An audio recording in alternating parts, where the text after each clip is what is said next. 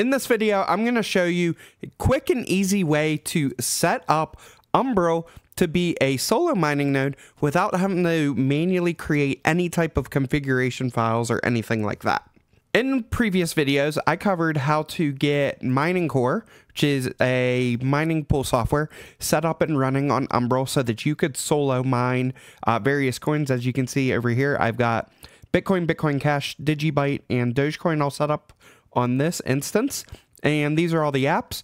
And in those videos, we had to SSH into the system, do some configuration. But today, I'm going to show you a different method that you can use that does not require you to SSH in at all. In fact, everything will be done through Umbrel apps, and it will be scalable in a sense that if I create and deploy more apps in the future, more node apps in the future, you will be able to basically just install that node, go into a config screen, check a box, and it'll spin up the pool for you. So I'm going to show you how to do it from scratch today. So we've got this other Umbrel instance here. So this is a brand new instance we haven't set anything up on yet. First thing we need to do is open up the App Store. And clicking this little icon down here. And we need to open up my custom community app store. So we're going to click the three dots here. Go to community app stores. And then we are going to put in this URL, which will be in the description below. But it is the GitHub URL to my Umbrel App Store. We're going to hit add. And you can see it hit add. So now we're going to hit open here. And this is my app store. So the first thing you're going to want to do is install the node app for whatever coin that you want to mine. So for me, just to keep things kind of simple in this video, let's go ahead and do Bitcoin Cash. So I'm going to hit Bitcoin Cash. I'm going to hit install here. And we're going to give this a minute.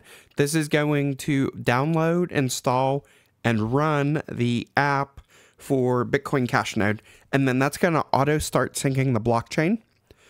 So we're just going to give this a minute. We're going to wait until this installing flips over to an open button. Okay, it's flipped over to open. Let's go ahead and click that. And this is going to open up a Dozzle, which is basically like a Docker logs platform. And we're going to click this BCH node 1 here. And you can see it has started synchronizing the headers. So it's now starting to sync the blockchain. Now we can hop back on over to Umbrel. And we can go back. And we want to install, there's a couple apps we're going to need to install to get the pool set up for the first time. So there's basically going to be three apps, but we're going to do them in a specific order. So we're going to start by scrolling to the bottom to this databases section, clicking on Postgres and hitting install here. Once that's installed, we don't need to hit open here. We can just go ahead and hit back. And we want to install the Mining Core Web UI.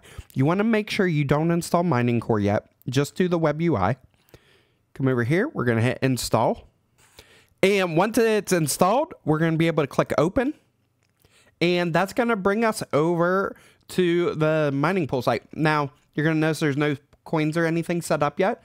But we now have this pool configuration section. You can hop over here.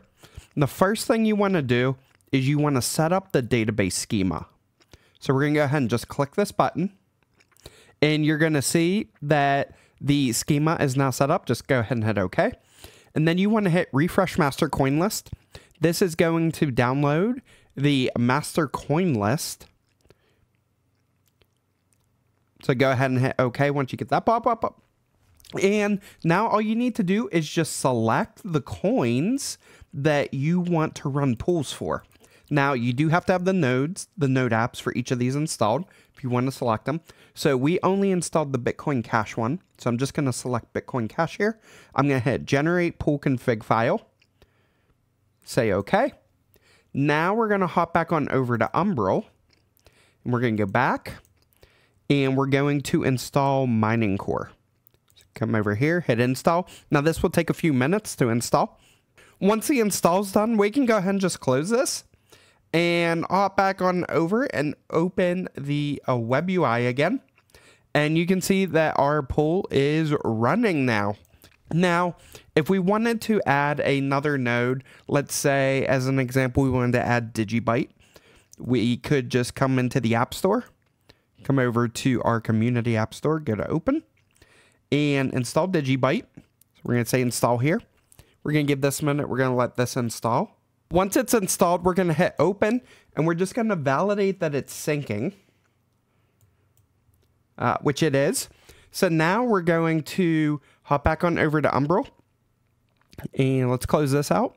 And we're going to open the web UI again. We're going to go to pool configuration, and we're going to check Digibyte here. Hit generate pool config file. It's going to tell us that it updated it, and we need to restart the Mining Core app. So we're going to hit OK. We're going to come back over to Umbrel, and we are going to right click on the Mining Core app here and choose restart. That's going to restart the Mining Core backend service, and it's going to cause it to pick up the new config file. So we're going to give that a few moments. We're going to let it restart, and then we will hop back on over to the web UI, go to mining pools, and you can see Digibyte is now there. Now, the blockchains are still syncing, so we can't actually mine to them yet. Once they're fully synced, network hash rate will populate on each of those, and then you can click into it and go to the Getting Started tab, scroll down, and you're going to see the port that you want to connect to. So you'll just use the IP of the system. So in my case, it'd be 192.168.1.64 and port 6001. That's what I would configure on my miner to mine to this pool. Whatever wallet address that you put in the miner, that is the wallet address that will get the payout. So that's pretty much it. That's all you have to do to get it up and running. As you can see, there's no SSH, there's no text file, there's no command you have to run. Everything is done through the web UI.